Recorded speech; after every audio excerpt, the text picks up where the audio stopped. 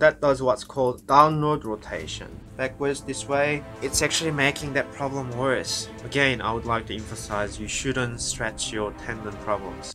It's not good. Hi guys, 안전조회, Mr.Physio here. I've done 2 videos so far about shoulder impingement and the rotator cuff muscles. Today is the 3rd one about supraspinatus, the victim of shoulder impingement.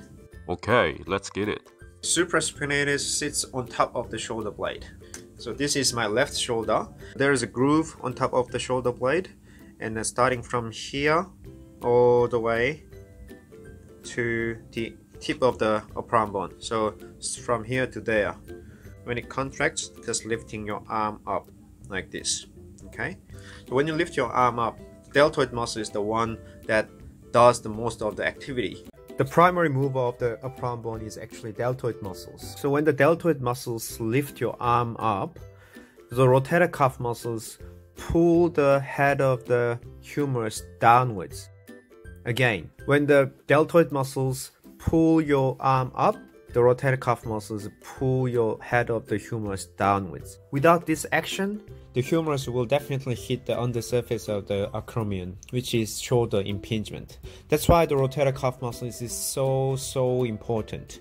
The rotator cuff muscles, including supraspinatus, actually fine-tune the movement. So if the rotator cuff muscles don't work properly, the supraspinatus on top of the shoulder blade will get pinched all the time. Every time you lift your arm up. That's why it's a victim of shoulder impingement.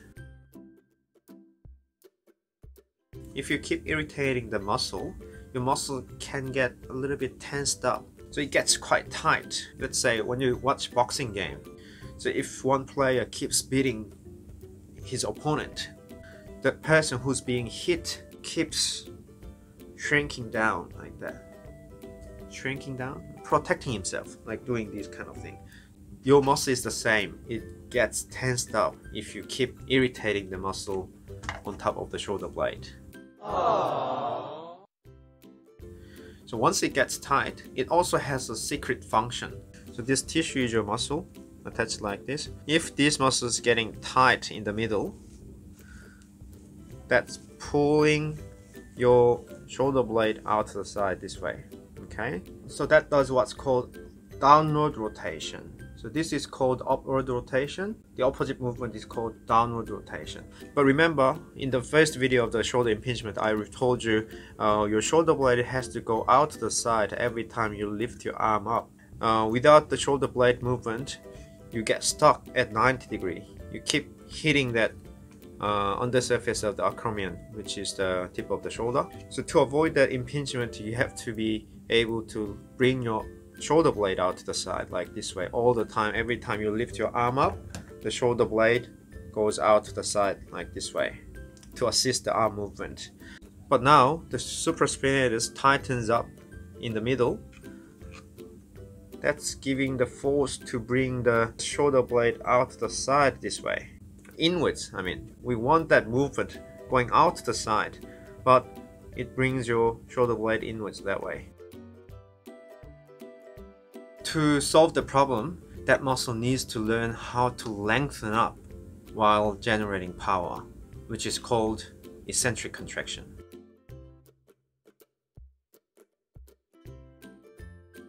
So that muscle is quite tight at the moment. So if it contracts, that's actually lifting your arm up. That's what it's meant to do. But at the same time, it's actually bringing your shoulder blade out to the side if it does the normal contraction. So we want to teach it how to lengthen up while activating. So that's activating and lifting your arm up. At the same time, that shoulder blade has to rotate out to the side, has to do the upward rotation. So this muscle has to elongate while activating. Hope that makes sense.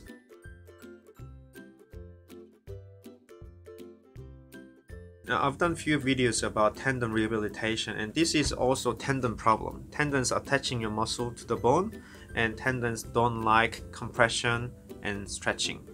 So if you actually stretch out your muscle like that, so some people actually doing this kind of stretching or just backwards this way, it's actually making that problem worse. Okay, so don't stretch on the tendon if you have a trouble.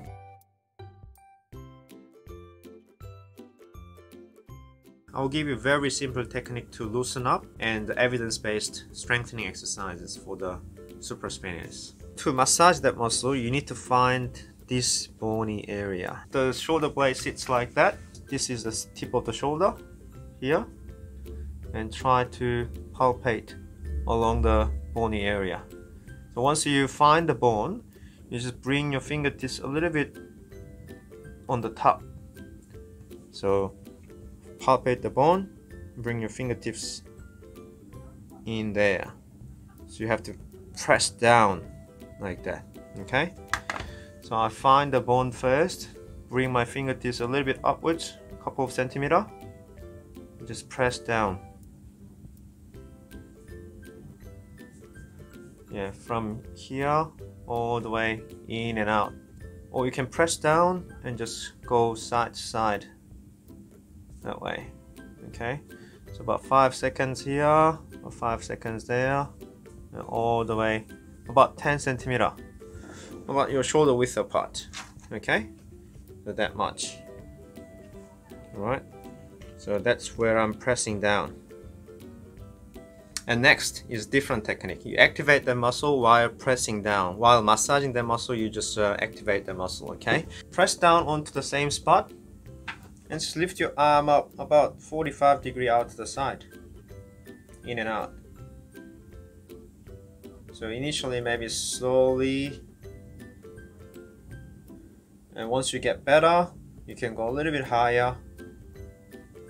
When you do that, palms pointing the ceiling, palms up.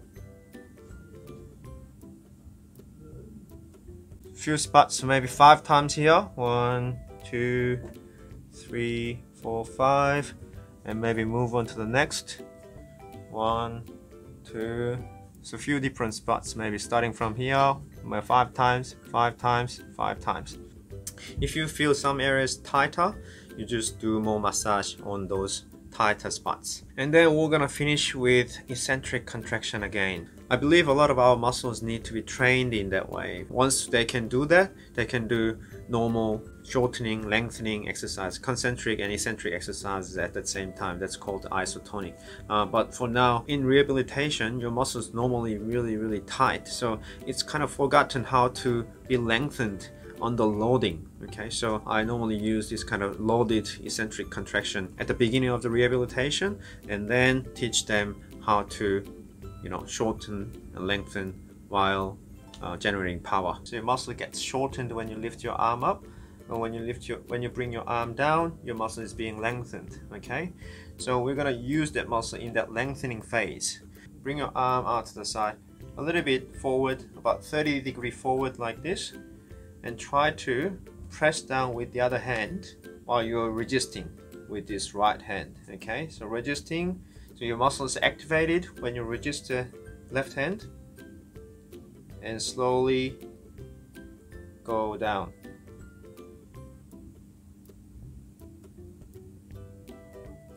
Okay, so in that way your muscle is activated and just lengthening as you bring your arm down. Push down with the left hand, and the power is about 30-40% of your full power, so don't push too hard and don't just bring your arm too quickly. Okay, and nice and slowly.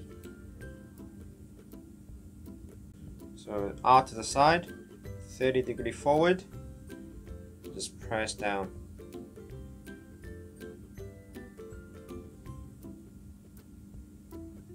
So you can do them about 5 times to start with, and then just slowly build up 10 times, 15 times, 2 sets of 10, 3 sets of 10, 15. Even if you work at office, you can just do some, repetitions when you have like free time.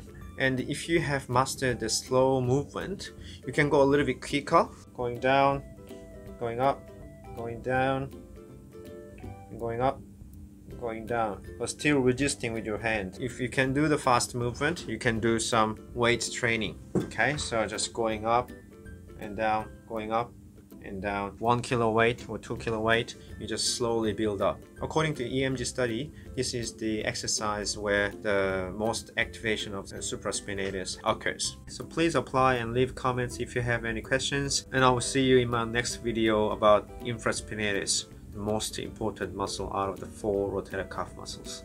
완전 좋아요. Thanks for watching.